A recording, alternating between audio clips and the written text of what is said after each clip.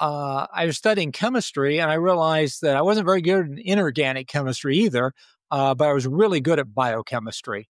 And so I started studying metabolic pathways, and my first research projects were in looking at protein synthesis regulation and aging. We discovered a lot of the age-related changes. The things like messenger RNAs have a very unique tail to them. We determined how that changed and how that changed the ribosomes attaching to it, how much protein you could make. So we were looking at very mechanistic things. My advisor at that time, who was, Masters Arlen Richardson, expert in aging, said, I think you really ought to get a PhD. I go, really?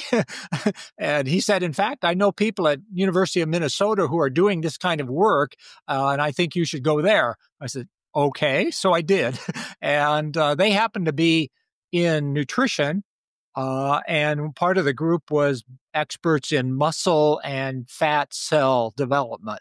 And so I combined my interest in biochemistry, protein turnover with nutrition and muscle health, and that's sort of how it all evolved. And I guess I became an expert in it because I've always had an intuitive understanding of where the answer was.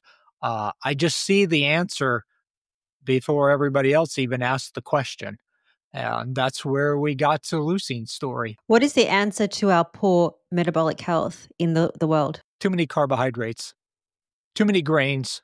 80% of the plant-based grains in the world come from wheat. Wheat is the single problem with health in the world. And how does that compare to not eating enough protein as well? Wheat is probably the single worst protein in the world. It's deficient, it's low or deficient in 5 of the essential amino acids.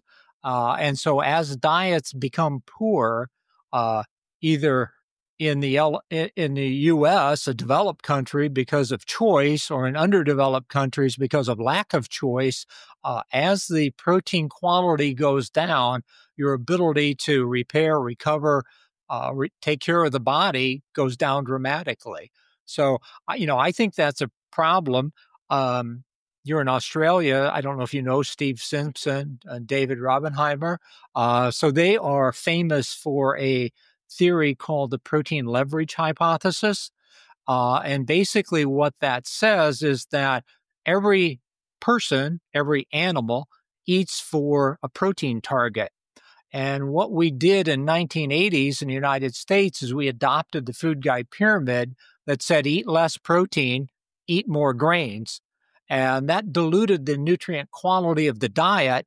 And so to get your protein, everybody had to eat more carbs. And what we found was that the average intake in the U.S. went up by about 350 calories, and it all came from carbohydrate-based things: breads, pastas, cereals, breaded products, etc. We were getting about the same protein, but we were have to eating 350 or more calories to get to it. I think that most adults should fall between 1.2 and 1.8 grams per kg. We typically target around the 1.5, 1.6, which does translate into 0.75 grams per pound. So we think that is a good target. And if you target that level, then the quality isn't as important. You're probably going to get enough of the essential amino acids, even if, 50 or 60% comes from plant protein. So the quality and quantity are interrelated.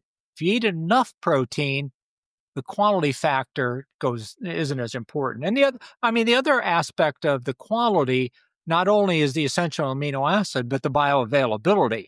Most plants, say, for example, nuts and seeds, the bioavailability is only about 50%.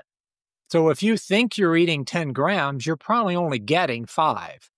And that's true of wheat, too. So, wheat is typically around 60% bioavailable. So, it's an issue of overall quantity, overall quality, and overall bioavailability. So again, if you're up and around the 1.5, 1.6 grams per kg, you don't have to think too much about it. But if you're a vegetarian, and most vegetarians in the U.S., fall between about 55 and 65 grams of protein, those are risks. I mean, if that much of your protein is coming from poor quality plant proteins, you're probably borderline. And if you're 25 or 30, you can probably pull that off. But a 60-year-old is going to get into real problems with that kind of a poor quality diet.